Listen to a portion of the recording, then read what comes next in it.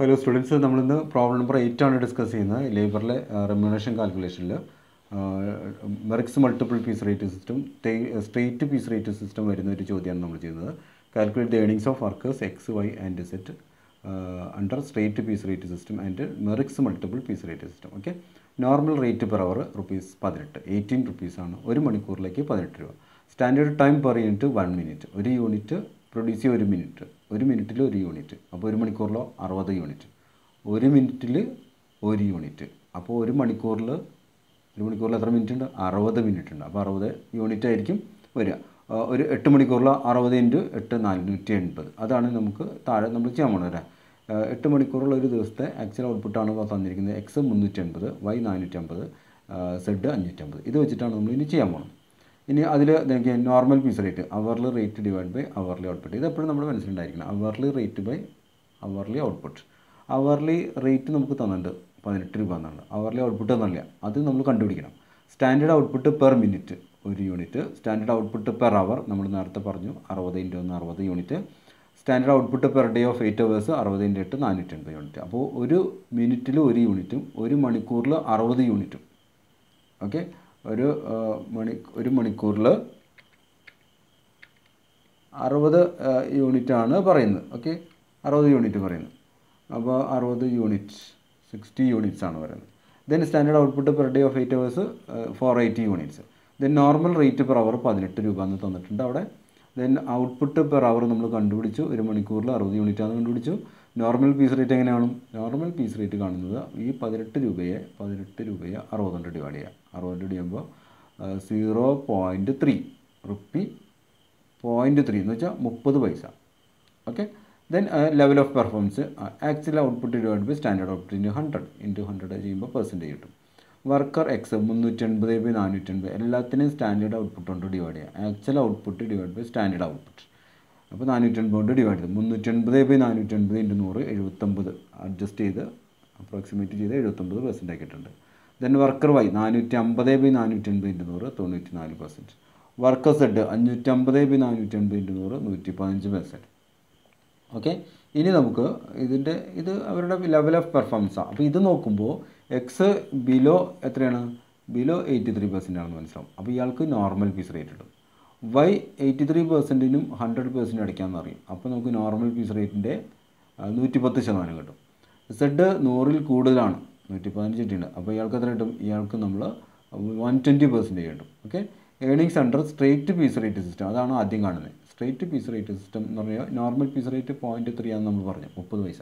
അപ്പോൾ എക്സിനെ 380 × 0.3 കൊണ്ട് ഗുണിച്ചു, അപ്പോൾ 114 രൂപ കിട്ടും. 380 × 0.3 114, 114. വർക്കർ വൈ 450 × 0.3, അപ്പോൾ 135 135. Worker Z 540 × 0.3 165.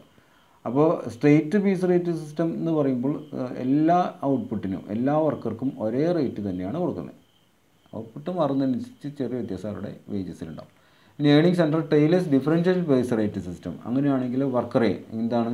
Worker A his level of performance is below 83%, that is 79%, so he will get ordinary piece rate. അപ്പോൾ എത്ര വരും? ഓർഡിനറി പീസ് റേറ്റ് എന്ന് പറയുമ്പോൾ ഏർണിങ്സ് ഈക്വൽസ് 380 × 0.3 114 രൂപ വരും.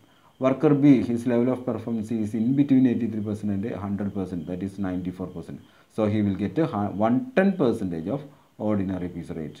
Then earnings equals 450 × 0.3 × 110%. അപ്പോൾ ഇത് ആദ്യം ചെയ്യാം. 0.3 × 110% എന്നുള്ളത് ആദ്യം ചെയ്യാം.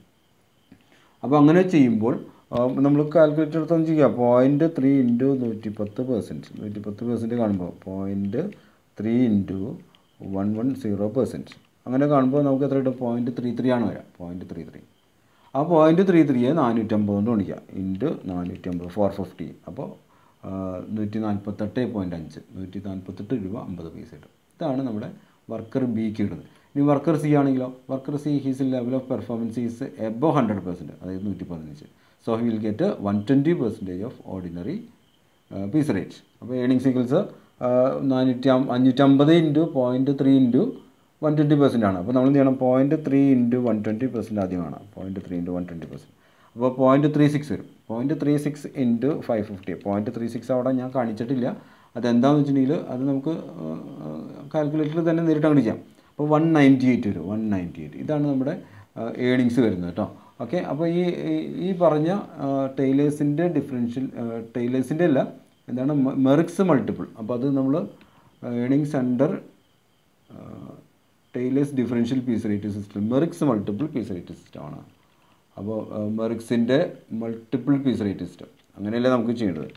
അപ്പോൾ MERRICKS Merrick's multiple piece rate system, MULTIPLE multiple piece rate system. അപ്പോൾ മെറിക്സിൻ്റെ മൾട്ടിപ്പിൾ പീസ് റേറ്റ് സിസ്റ്റം അനുസരിച്ച് അയാളുടെ പെർഫോമൻസ് നമ്മൾ നോക്കി അതിനനുസരിച്ച് നമ്മൾ എഴുതിയിരിക്കുന്നു. അപ്പോൾ സാധാരണ നിലയിൽ ഉണ്ടാകുന്ന വ്യത്യാസം ടൈലേഴ്സിൻ്റെ ഡിഫറൻഷ്യൽ പീസ് റേറ്റ് സിസ്റ്റത്തിലുള്ള അത്രയൊരു ഹാർഷ്നെസ് നമുക്ക് ഈ പറഞ്ഞ മെറിക്സിൻ്റെ മൾട്ടിപ്പിൾ പീസ് റേറ്റ് സിസ്റ്റത്തിൽ കാണാൻ പറ്റില്ല. അപ്പോൾ ഈ problem number 8 calculate the earnings of workers X and Y under straight piece rate system and Merrick's. അപ്പോൾ മെറിക്സിൻ്റെ മൾട്ടിപ്പിൾ പീസ് റേറ്റ് എന്ന് വെച്ചാൽ എന്താണ്, വർക്കേഴ്സിൻ്റെ എഫിഷ്യൻസി കാൽക്കുലേറ്റ് ചെയ്തിട്ട് അയാൾ 83 താഴെയാണെന്ന് നോക്കും, അപ്പോൾ ഓർഡിനറി പീസ് റേറ്റ് കൊടുക്കും. 83നും 100നും ഇടയ്ക്കാണെന്ന് നോക്കും, അപ്പോൾ അയാൾക്ക് പീസ് റേറ്റിൻ്റെ 110% കിട്ടും അല്ലേ. അപ്പോൾ എല്ലാവരും എഫിഷ്യൻറ്റ് എന്ന് വെച്ചാൽ 100% എഫിഷ്യൻ്റായ, ഇപ്പോൾ ഒരു ക്ലാസ്സിൽ പഠിക്കുന്ന കുട്ടികൾ 50 പേരുണ്ടെങ്കിൽ 50 പേരും 100ൽ 100 മാർക്ക് പഠിക്കുന്ന കുട്ടികളായിരിക്കില്ലല്ലോ. അപ്പോൾ അത് ഇങ്ങനെ ഒരു കുറച്ച് പെർസെൻറ്റേജ് ഉണ്ടാവുള്ളൂ. ഭൂരിഭാഗം ആവറേജും അതിൽ കൂടുതലൊക്കെ ഉള്ള ആൾക്കാരായിരിക്കും. അപ്പോൾ അങ്ങനെ വരുമ്പോൾ നമ്മൾ അവരെ ഒന്ന് എൻകറേജ് ചെയ്യാൻ വേണ്ടിയിട്ടാണ് ഇത് ചെയ്യുന്നത്. അതുപോലെ വർക്കേഴ്സിൻ്റെ കേസിലും ബിലോ സ്റ്റാൻഡേർഡ് ആണെന്ന് കരുതി അവർക്ക് നമ്മൾ സ്ഥാപനത്തിൽ നിന്ന് പുറത്തൊന്നും ആക്കില്ല, അവർക്ക് പീസ് റേറ്റ് തന്നെ കൊടുക്കണം, നോർമൽ പീസ് റേറ്റ്. അതേസമയത്ത് 83നും 100നും ഇടയ്ക്കാകുമ്പോൾ ഒരു ഹയർ സ്റ്റാൻഡേർഡ് ആകുമ്പോൾ അവർക്ക് 110% കൊടുക്കണം. ഇനി ഹൈലി ടാലൻറ്റഡ് ആയിട്ടുള്ള ആൾക്കാരൊക്കെ ആണെന്നുണ്ടെങ്കിൽ അവർക്ക് 120% കൊടുക്കും.